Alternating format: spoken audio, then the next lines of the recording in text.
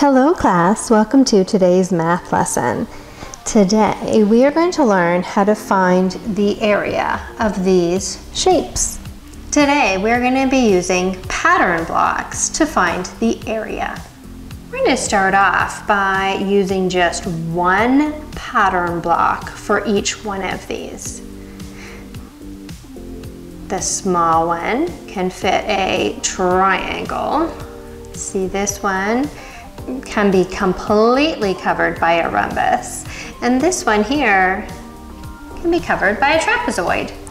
We're going to try this again, but we are only going to use triangles, and we're going to consider one triangle, 1 unit of measurement, or 1 unit of area.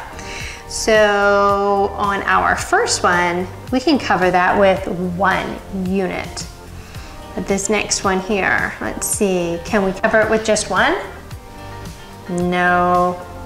What about 2? Yes. I'm going to use my marker, and here where it says area equals, I'm going to write down 2 units. 2 units. All right, well, what about this one here? I can try covering it with 1, 2, 3. 3 triangles, or 3 units, are the area. So I'm going to write down 3 units. Cover the whole area. Well, let's try some bigger shapes. How many triangles do you think it will take to cover the whole area of this hexagon? I want you to try this at home as well if you have some pattern blocks. I have half of it covered with 3. How many more am I going to need? Yes, if it took 3 to cover half, I'm going to need 3 more. Now I have used 6.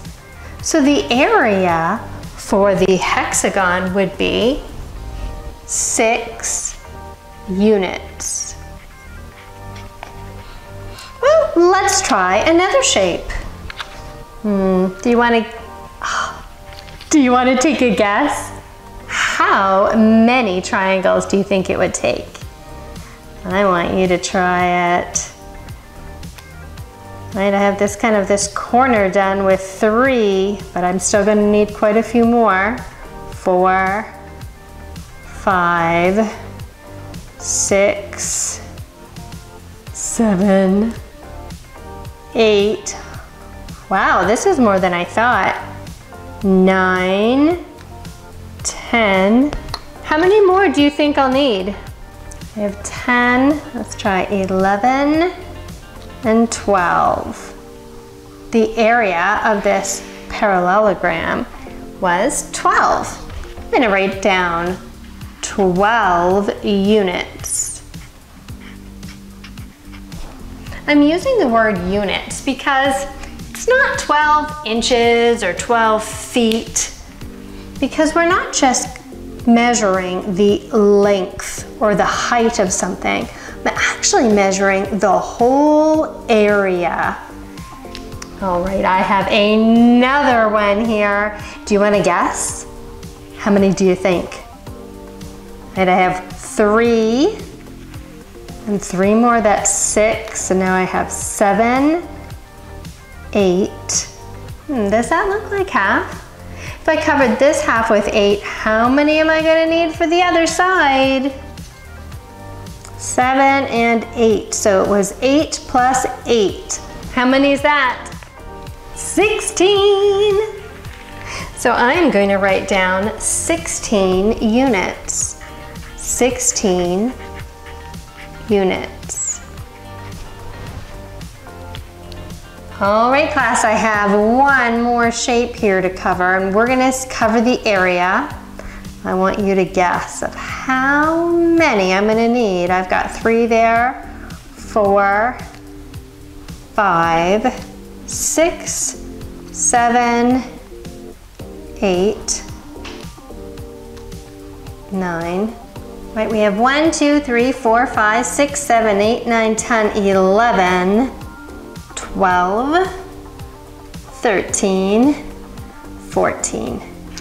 It took 14 triangles or 14 units to cover the whole area. I'm going to write down 14 units.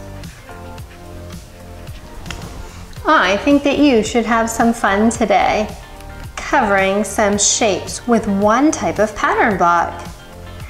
You can see how many units or shapes it needs to fill in the whole area. I hope that you have a wonderful time playing with math today. Bye-bye.